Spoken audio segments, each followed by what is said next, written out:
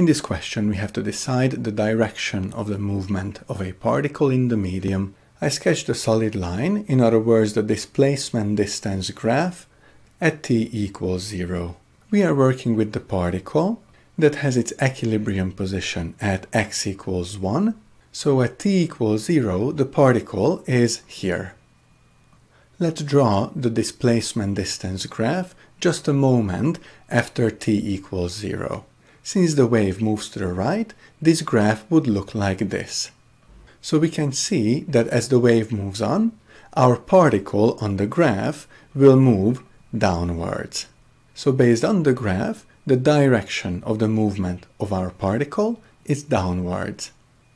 Since the downwards or negative direction on the graph represents movement to the left in reality, we can conclude that our particle moves to the left. You do not have to draw a sketch in order to earn the 2 marks. However, it's important to state the direction of the movement of the particle on the graph and the meaning of this in reality.